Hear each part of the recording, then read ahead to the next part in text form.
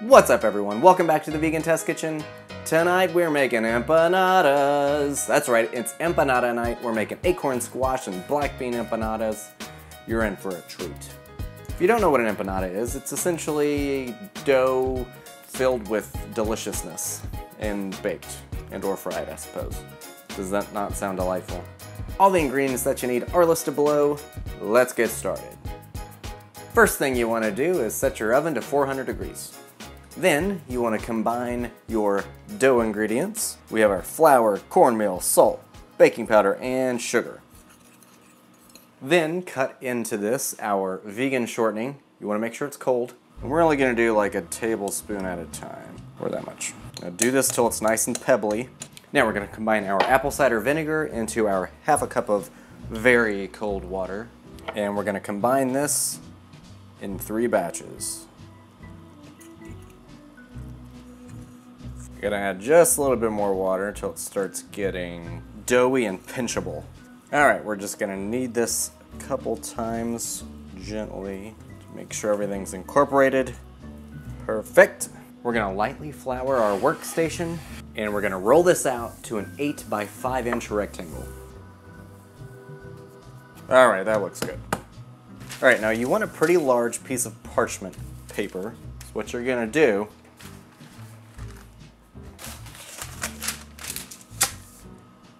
is put your dough on here. We're gonna wrap this up in saran wrap and then stick it in the fridge for an hour.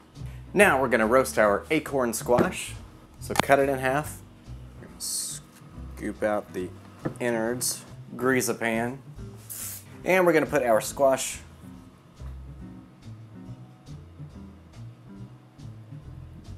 this side down and stick it in the oven for 50 minutes. We have about 20 or so minutes left, so let's go ahead and start chopping our veggies. Now we're gonna cut these into 1-inch pieces, so don't get crazy. Now before I occupy too much of this cutting board, we're gonna smash our coriander seeds in a Ziploc bag. Now we need 2 jalapenos. It's up to you how spicy you want them, so remove as many seeds as you want. I'm gonna leave a few seeds in there because I want mine a little spicy, I just don't want to die. And we need 2 tablespoons of lemon juice. This is one of the largest lemons I've ever seen. This came courtesy of Val and Jim and Bonnie. Thank you very much. You can also use lime if you want. I think our squash is done. Perfectly pierceable. I feel like that should be a band name. Now you're gonna leave your oven on because we're gonna cook the empanadas in there. In the meantime, we're gonna let our squash cool on a plate. We're gonna start on our filling. So grab a skillet, put in your olive oil, and set it to a medium high. Throw in your onions and your jalapenos, and we're gonna saute this for about 5 to 7 minutes until it's softened. In the meantime, grab your squash. We're gonna take the skin off, and we're gonna cut it into 3/4 inch chunks. All right, we have softened. Now add the coriander seeds and the garlic. Saute this for a minute. Now we're gonna add our cumin, our salt, and a few splashes of water. That cumin. Now it's smelling like it should. Now add our squash. Grab your black beans. You only need a cup. Add these to the skillet. And we're gonna heat this through. And if it starts getting too dry, which I feel like it is, add a little bit more water. We don't want it to burn. And lastly, we're gonna add our lemon juice, or lime, and our maple syrup. We're gonna stir this through and turn it off. Fun fact, empanadas originated in Spain, and they're most popular in Latin American and Spanish-speaking countries. Traditionally, they were thought to be very convenient little pockets of food that workers could take with them. Fun fact, I've never eaten one. So obviously I've never made one either. So if I can do it, you can too. Now our dough should be ready. So we're gonna grab a baking sheet, make sure it's greased up real good. Grab your dough from the fridge, and we're gonna roll this into a 9 by 12 inch rectangle. All right, I think we're good. We're gonna make this into an even rectangle. as much as possible. We're gonna do 4 cuts across. See, this says 4 cuts across and then 2 cuts lengthwise, but that's 15 squares. So really you should be having 4 columns, so I guess just 3 cuts across. We are still doing 2 cuts lengthwise.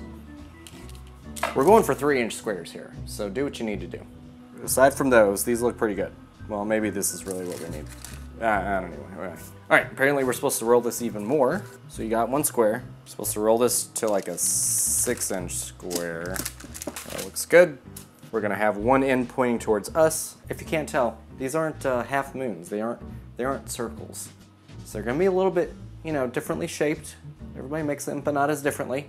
We're gonna put about 2 tablespoons of filling near the bottom, and then you're gonna pull the top half over this. You might need to stretch it a little bit. Make sure you don't tear. Granted, this is my first one. The next one will be better. See, it's ripping a little bit right there, but we're not gonna worry. We're gonna take a fork, crimp it, make sure that it's closed, and then put it on our baking sheet. And you wanna keep doing that.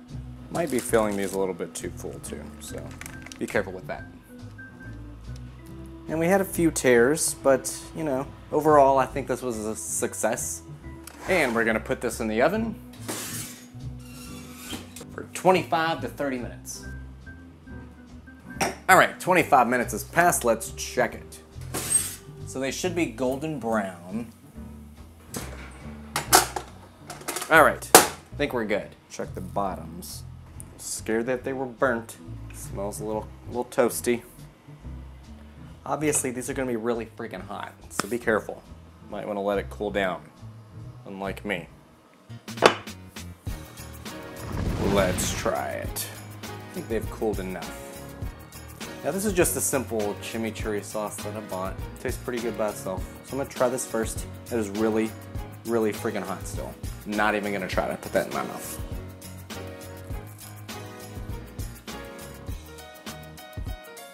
Pretty good. You can taste the squash. Coriander really comes through. If you're not a huge fan of coriander, just cut back on that a little bit. I do think it's needed though. I'm gonna dip a little bit of this chimichurri sauce in there. It's really good with chimichurri sauce. So it's a little spicy, you know, you can taste a little bit of the jalapeno. They're pretty good. This is my first time ever having an empanada, so I don't know what to compare it to. All in all, they're good. They're nice and lightly golden brown, a little flecky. Bottom's nice and cooked. Will I eat these? Yes, I will. Would I make these again just like this? I would tinker around with flavors a little bit. Cut back on the coriander. Not a huge fan of that. Squash is good in it. Beans, you can't really taste those. I might add some kind of fresh herbs in there, like a cilantro or some parsley. All right, y'all. I hope you enjoyed this. I know I did. If you think you'd make it, hit a thumbs up. I'd love you for it. And as always, make sure to subscribe and comment and share and all that good stuff. I will see you all next time.